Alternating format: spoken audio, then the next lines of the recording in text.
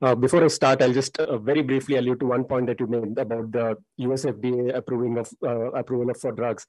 The Director General of the India branch of the US FDA was here yesterday, and we did discuss this particular aspect. And her answer was very clear that the FDA doesn't mandate or say this is how you should treat cancer. It just says whether a drug should be approved. And I think to some extent, we're just passing the buck on to the regulatory authorities, and rather than take ownership of these decisions and the guidelines ourselves. So just a brief comment on that. So the next few minutes, I'll be speaking about some of the efforts that we've been doing at the National Cancer Grid to look at improving value for care. So the basis on which the Cancer Grid was started is based on this heat map of 75,000 patients who visited the Tata Memorial Hospital. These patients were geotagged based on their location or the geographical location. And as you can see, there's this substantial number of patients who come from in and around Mumbai, which is where we are located. So the state of Maharashtra sends 40% of our patients to the Tata Memorial. But what is disturbing is the fact that 60% of patients come from very far. And it's not just the neighboring states, which seems to be remarkably low in the number of patients they send us, but a very high density seen in northern, eastern, and northeastern India. And just to give you context, the time it takes for a patient to travel from Naharlagun in Arunachal Pradesh to Mumbai could be easily up to 2 days, depending on how you were traveling. So this was the genesis of the National Cancer Grid and the reason we created this. Add to this is the fact that the projected cancer burden in India is likely to go up 70% in just under 3 decades. The absolute number of patients is likely to go up. And something that's been alluded to very often, which is the abysmally low funding for funding public healthcare expenditure going towards health. So we've always averaged between 1 to 1.5%. And since 2000 till about 2020, we were on a steady, very slow but steady increase going up from just under 1 to 1.5%. But in spite of everything that the government has been doing towards this, it actually saw a dip this year for the first time. It's gone down to 1.3% of GDP. And again, to give you context, the United States, which by no stretch of imagination is the model country to emulate as far as healthcare expenditure is concerned, spends about 19% of the GDP on healthcare. The more moderate country like Thailand, which is offering universal healthcare, spends about 5 to 6% of GDP. And that seems to be the sweet spot where you get actual good value for care. And unless we rapidly scale up our public healthcare expenditure, I don't think when 10, 20 years from now, we'll be talking anything different from this stage. So just to give you context, public healthcare expenditure between Canada and India, considering that the next highest demography in this hall is from Canada after India, the percentage GDP spend from Canada is 11%, India's was 1.5%, it's actually gone down to 1.3 now. The per capita GDP is 45,000, and the per capita GDP in India is 1940. And which means that an average Canadian citizen has the government spending $5,200 per individual on their healthcare, whereas India spends $29. So no amount of adjustment about your cost of cancer drugs is ever going to compensate for this. And even adjusting for purchasing power parity, this $29 would go to just about between $100 to $120. So clearly, there's much to be done as far as this is concerned. I'll come to the next aspect of the challenge that we are facing, which is the human resource crunch. We are sister institutions with the MD Anderson, and we are remarkably similar in various aspects. We see almost the same number of patients. In fact, we see 10% more patients than they do. And while MD Anderson has 1,700 physicians and researchers on their faculty, we have 188. So it's a 9:1 ratio if you were to do adjustments for the total number of patients that we saw. So we had to come up with something very rapidly disruptive, some out-of-the-box thinking to address these urgent problems. And towards this, we created the National Cancer Grid about 10 years back. So one August morning in 2012, out of the 29 regional cancer center directors that we invited to be part of this network, 17 of them came in. I suspect 14 or 15 of them were extremely skeptical, but just came because they wanted to know what was happening. And we sat around the table and decided and tried to think of what the main challenges should be. And from that point, I think we've come a long way. So one of the first initiatives that we took, and again, here you'll see a number of very familiar names on the author list, is to look at first the growing burden of cancer, the challenges and priorities for cancer research in India, and finally, but most importantly, the delivery of affordable and equitable cancer care in India. So one of the first initiatives we took was guidelines.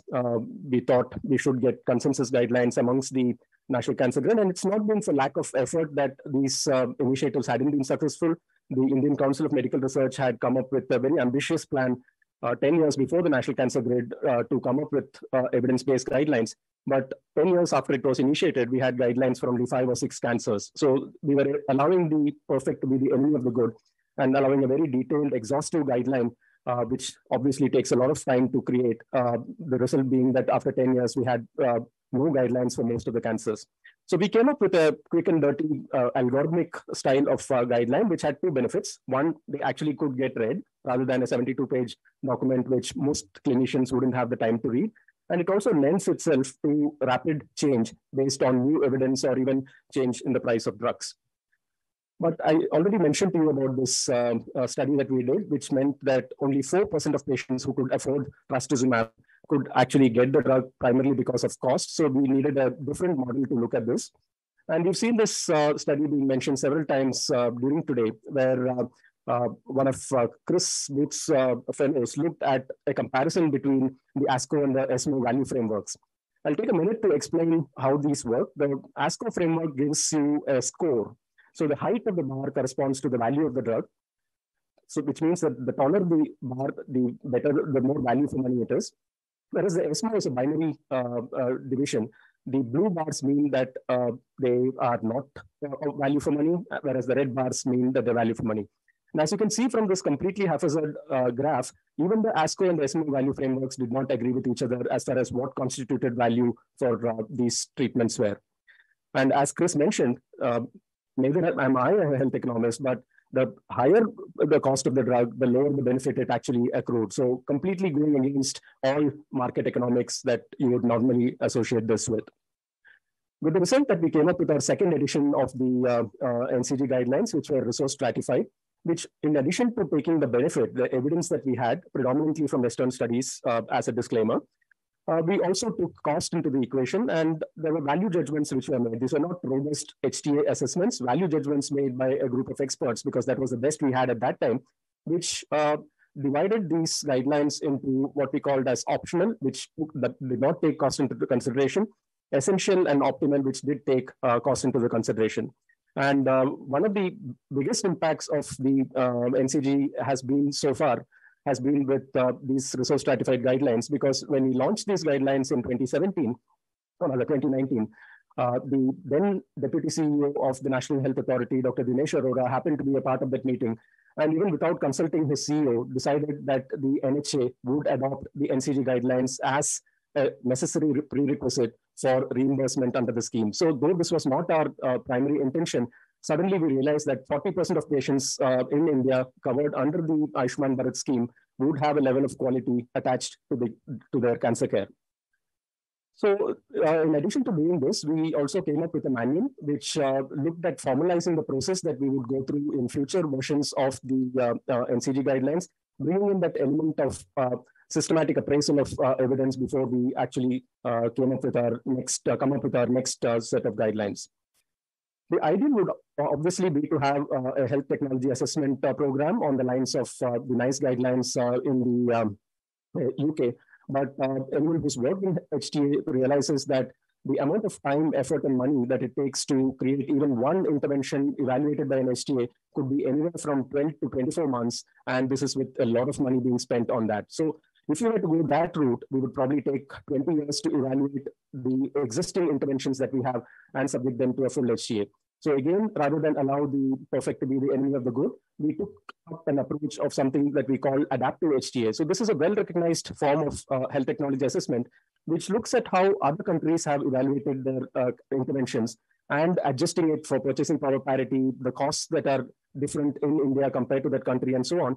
And over a period of the last year, we've been able to evaluate 10 such interventions. And this has been extremely helpful, because now when any company or any pharmaceutical company goes to the NHA asking for their molecule to be included under the Ayushman Bharat. They pass it on to us, and we do an adaptive HTA and recommend whether this needs to be approved or not. I must take this example of a breast cancer drug, which was proven to be effective, but extremely expensive. And the company approached the NHA with the efficacy data and not the cost data. And then they came up with this solution that they would try and give a special pricing for patients covered under the NHA, under the Ayushman Bharat scheme. And to my own surprise, the upper limit of reimbursement under the Ayushman Bharat is 500,000 rupees. And the company priced their annual cost of the drug at 495,000 rupees per year. So there was no system to this except to gain the system and make sure that their drug was approved. So clearly, what happens if this gets approved? The patient's wife or husband who gets a myocardial infarction doesn't get the coronary angioplasty or the bypass that is required. More importantly, every rupee spent on an individual for what is not value for money is taking away that rupee from someone else. So we clearly need something very, very different from this. And we've created a core group within the NCG, which is now looking at evaluating additional interventions for HTA. I'll come to the Choosing Wisely initiatives, two of which we undertook under the NCG. The first, which was related to cancer, and surprisingly, for those of you who are not aware of the origin of Choosing Wisely, this was started by the American Board of Internal Medicine with the view to start a conversation between physicians, patients, families, and policymakers, as well as patient advocates, trying to understand how to identify low-value care and trying to avoid those practices. We created a 9-member task force, which was very diverse. We had representation from medical, surgical, radiation oncology, and for the first time ever, we had patient representatives as part of the Choosing Wisely effort for cancer in India. And again, this is the first Choosing Wisely initiative which has been done outside of a high-income country. So the guiding principles on which we tried to get consensus on these recommendations was that there needed to be clear evidence of either no benefit or harm. It had to be something that was of frequent use in India. It was likely to cost money, including opportunity costs. The item that was recommended needed to be clear, it needed to be measurable, and it needed to be relevant to the Indian context. So we went through a 4-phase system of Delphi consensus amongst this 9-member task force. And at the end of it, we came up with 10 recommendations, which were then circulated to all the major oncology societies and ratified. So this was published a few years back in the Lancet Oncology. And for those of you who are interested, that's the reference. And these are the list of 10 recommendations that we came up with. With an experience of cancer choosing wisely, we came up with an option that was kind of forced on us, which was thanks to the COVID pandemic. And though none of us can claim to be infectious disease specialists, our experience with the Choosing Wisely for cancer helped us do this. And there's a lot of parallels between the costs of care, the low value care in cancer to what was happening during the pandemic. And many of you might be aware of the sense of panic amongst the general public, a lot of non-evidence-based treatment, including by the American president, rampant medical overuse of drugs, investigations, everything, and inadequate public health response. And this was therefore ideally suited for Choosing Wisely for COVID-19. So we created a larger group this time because we did not have the expertise in infectious disease. So we got representatives from public health, epidemiology, general practice, primary care, infectious disease, virology, the entire spectrum of individuals who are stakeholders for management of COVID-19, and again included patient representatives and civil society. Very similar exercise as for Choosing Wisely for cancer. We had 47 this time in the long list, thanks to the fact that we had far more non-evidence-based treatments for COVID compared to cancer. And we again came up with final set of 10 recommendations, 5 of which were directed to the general public and 5 for physicians. The only difference between this and the Choosing Wisely for cancer was that we had compressed timelines given the pandemic and the fact that we had to come up with these recommendations fairly quickly. And while we took 5 months for the Choosing Wisely for cancer, we had to do this in probably 3 weeks from starting it. And this time, this was an international recommendation and not just a Choosing Wisely India recommendation. I think someone asked about the impact of these recommendations. It's one thing to have a recommendations and another thing to have a look at impact. Soon after the publication of the Choosing Wisely for COVID-19, a bunch of us, about 18 of us, wrote to the then Principal Secretary of India, Professor Vijay Raghavan, demonstrating the lack of evidence and actual harm with convalescent plasma. And within a week of writing that letter, there was an ordinance passed by the Ministry of Health, which banned convalescent plasma in the management of COVID-19. So clearly, there are some areas where there is, it's probably easier to make some progress. So this was the Choosing Wisely for COVID-19, the 5 recommendations for the general public and 5 for physicians. I'll end with this final bit, which Richard, Chris, and I wrote about the value of care. And what you can see here is different countries and different cancers being looked at. And the breadth of the bar that you see here shows the difference between the performance of the highest performing countries and the lowest performing countries. So as you can see in some cancers, depending on which PIN code you belong to, there could be a 30 to 40% difference in 5-year survival. So clearly it was not, and this is adjusted stage for stage. And clearly this demonstrates that it's not just science which matters, but also various other social and demographic features which make it important. I think a lot of you are thinking, maybe the best performing countries were the ones which spent the most. Maybe they're the United States of the world and the Canadas of the world. But we looked at whether there was a correlation between the cost or the public healthcare expenditure of these countries and whether they reflected the outcomes as well. And again, you can see a negative correlation. It was not necessarily the highest spending countries which had the best outcomes. I'm not for a moment suggesting that we should remain happy with our 1.3% spend on public healthcare, but clearly just spending more money is not the answer. So with this paper, we came up with 3 major shifts in opinion, which we recommended. The first being that we needed to change the global mindset and look for value-based interventions. The second, that we needed to fund human capital and social development, invest in people, invest in basic technology and safe, affordable cancer care. And finally, to implement standards and systems of accountability, none of which are very prevalent in many low middle-income countries. And we call this, Vishal calls it ground shot, we call it the earth shots. It doesn't matter. What it means is to look at what is implementable in the community rather than go after those cancer moon shots. Thank you very much for your attention.